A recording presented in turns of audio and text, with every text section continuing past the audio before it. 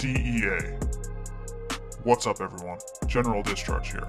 Today's video is going to be discussing the DEA. DEA stands for Drug Enforcement Administration. Notice how we said administration.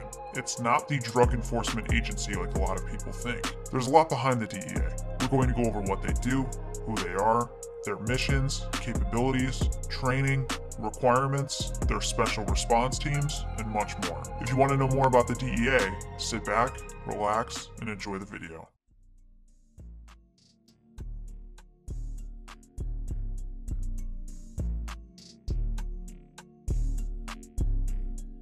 Before we jump into it, make sure to take a moment and show us some love and support by liking our video and subscribing to our channel. Your support is our lifeblood. Do not hesitate to ask us questions in the comments section below. We check everything. Have you ever seen the show Narcos? Those guys are DEA agents. The DEA has a rich history in combating drug lords and kingpins, ranging from Pablo Escobar to El Chapo. Established on July 1st, 1973, the DEA is a U.S. federal law enforcement agency that falls under the Department of Justice. Its mission is to enforce the controlled substances laws and regulations of the United States and combating drug trafficking and its distribution. It has the sole responsibility for coordinating and pursuing U.S. drug investigations both domestic and abroad. Okay, so you know the Drug Enforcement Administration is about drug enforcement. Big shocker there. But there's more to the DEA than meets the eye. The DEA has its special response teams. Stood up in 2015, DEA SRT has been involved in several high-profile operations in recent years, but you're probably not aware of their presence because a lot is kept under wraps about them. Their predecessors are the FAST teams, which is something you might have heard about, but those have been disbanded. DEA SRT is available to respond to practically any CONUS geographical area with little to no preparation or notification. Some of their missions include high-risk drug-related arrests, vehicle assaults, air assault and infiltration, specialized surveillance, custody of high-profile individuals, dignitary and witness protection, tactical surveillance and interdiction, advanced breaching, tactical training to other police units, and urban and rural fugitive searches. These guys are no joke. So, you're probably wondering, how do you find yourself in the DEA SRT? Well, you have to be a DEA Special Agent first. We'll get more into the standard DEA Special Agent training in a bit, so we'll focus on the SRT training for now. Alright, after you're a DEA Special Agent for 2 years, you can apply for the SRT. Senior DEA managers evaluate each SRT applicant's job performance, physical fitness, firearms qualifications, and conduct a panel interview. The SRT standards are much harder than the average DEA Special Agents. The basic SRT school is 2 weeks long. After the SRT school, Special Agents attend the following schools in no specific order, which are these.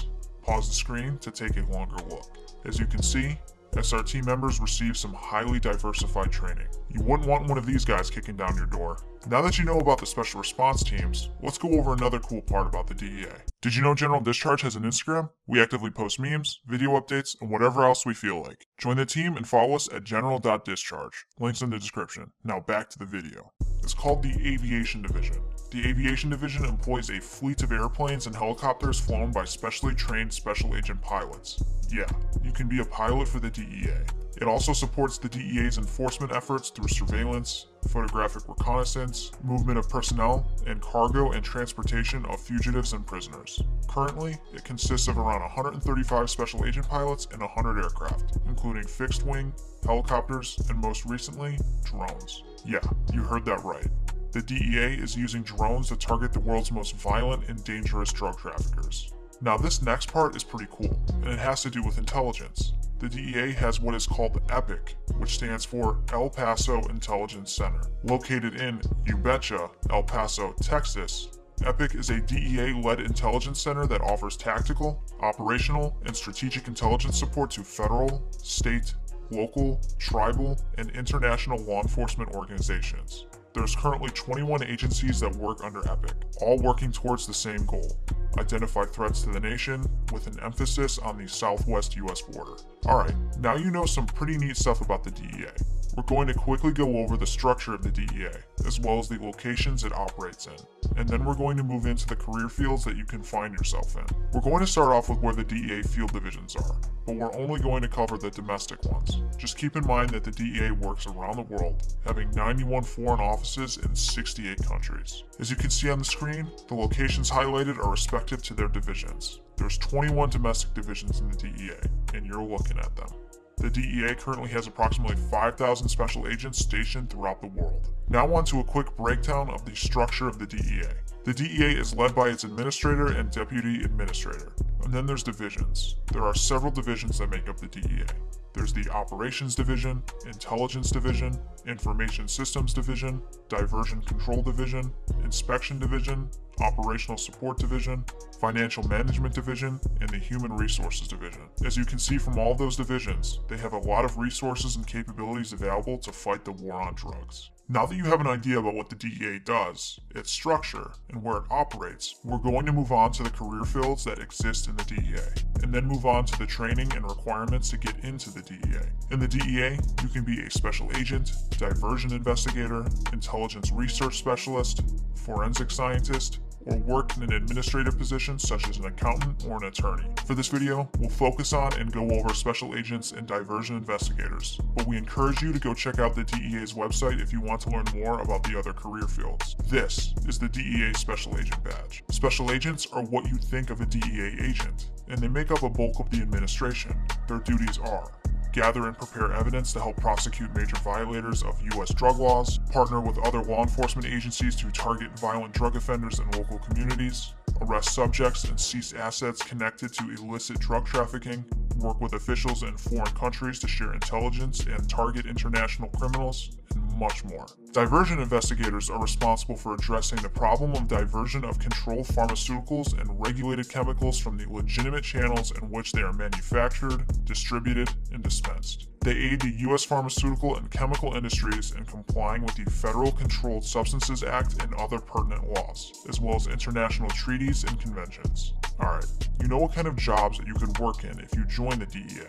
Let's go over the training and requirements. Just keep in mind that for the purposes of this video, we're going to stick with the special agents. Becoming a DEA special agent is a long journey. The hiring process alone takes around 18 months, so keep that in mind.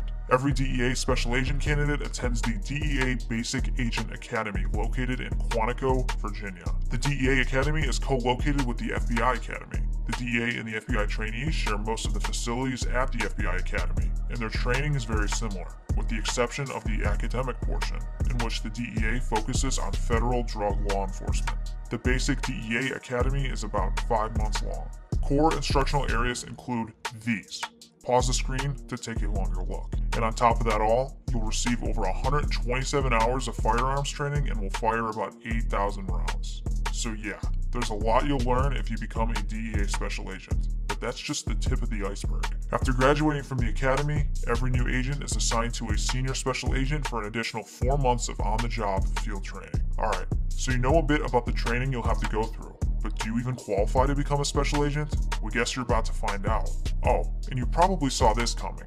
Prior drug use is a big no-no. You're trying to join the DEA, duh.